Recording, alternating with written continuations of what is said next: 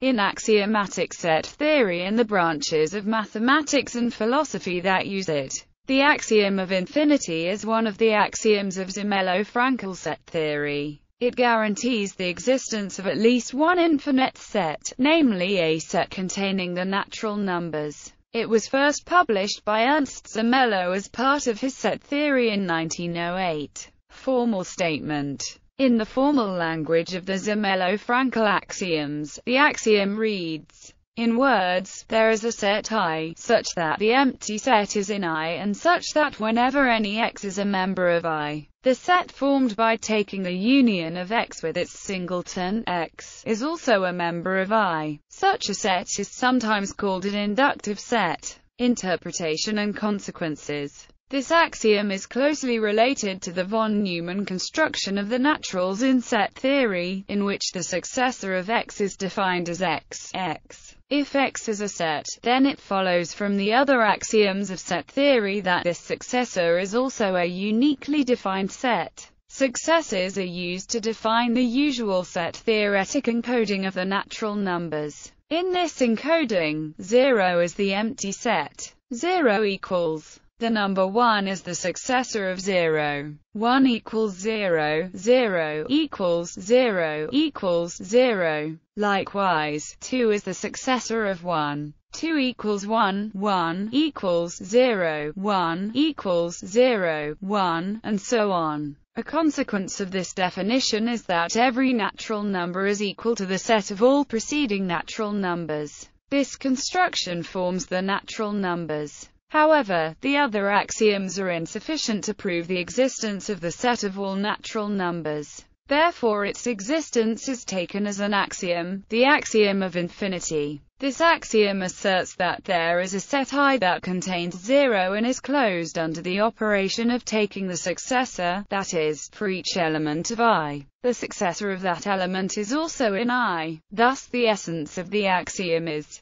there is a set I that includes all the natural numbers. The axiom of infinity is also one of the von Neumann-Bernays-Gödel axioms, extracting the natural numbers from the infinite set. The infinite set I is a superset of the natural numbers. To show that the natural numbers themselves constitute a set, the axiom schema of specification can be applied to remove unwanted elements, leaving the set N of all natural numbers. This set is unique by the axiom of extensionality. To extract the natural numbers, we need a definition of which sets are natural numbers. The natural numbers can be defined in a way which does not assume any axioms except the axiom of extensionality and the axiom of induction. A natural number is either 0 or a successor, and each of its elements is either 0 or a successor of another of its elements. In formal language, the definition says, or, even more formally,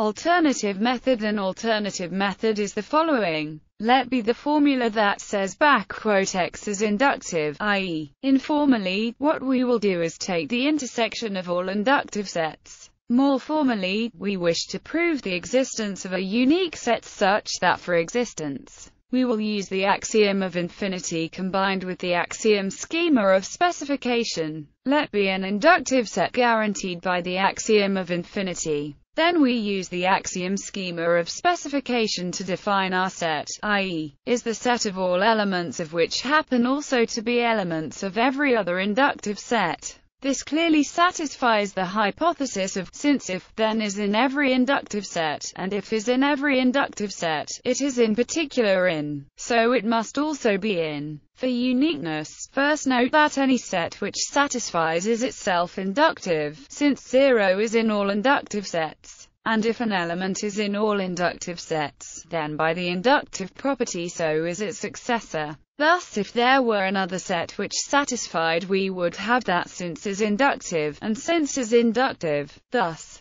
let denote this unique element. This definition is convenient because the principle of induction immediately follows. If is inductive, then also, so that. Both these methods produce systems which satisfy the axioms of second-order arithmetic. Since the axiom of power set allows us to quantify over the power set of, as in second-order logic, Thus they both completely determine isomorphic systems, and since they are isomorphic under the identity map, they must in fact be equal. Independence. The axiom of infinity cannot be derived from the rest of the axioms of ZFC, if these other axioms are consistent. Nor can it be refuted, if all of ZFC is consistent. Indeed, using the von Neumann universe, we can make a model of the axioms where the axiom of infinity is replaced by its negation. It is the class of hereditarily finite sets, with the inherited element relation. If allowed, the empty domain also satisfies the axioms of this modified theory, as all of them are universally quantified,